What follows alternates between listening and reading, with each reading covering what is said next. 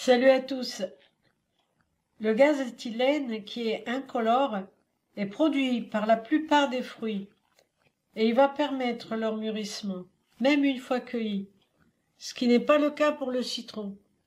Parce que pour avoir un citron bien mûr, il faut le cueillir sur l'arbre. Donc ici, on a un citron tel que vous le trouvez dans le commerce et on voit ici au fur et à mesure que le citron va devenir de plus en plus orange, en quelque sorte, et là, il est beaucoup plus mûr. Il a été cueilli sur l'arbre. Celui-ci est tombé à terre. Pour une maturation plus rapide de fruits tels que la mangue, l'avocat, tomate, pêche, poire, abricots, on va essayer de maintenir l'éthylène et de permettre aussi aux fruits d'avoir accès à un peu d'oxygène.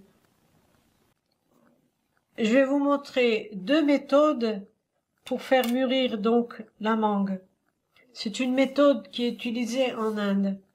Alors on prend une mangue verte. Alors on va mettre la mangue dans du riz, tout simplement. On va couvrir.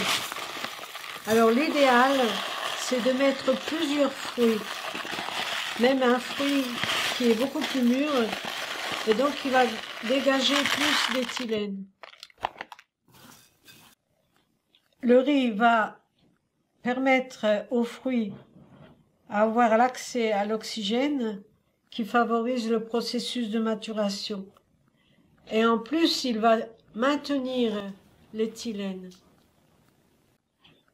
L'autre méthode, c'est simplement de prendre des sachets en papier comme ceci et d'y insérer donc la mangue et de fermer. La température ambiante va jouer aussi sur le processus de maturation.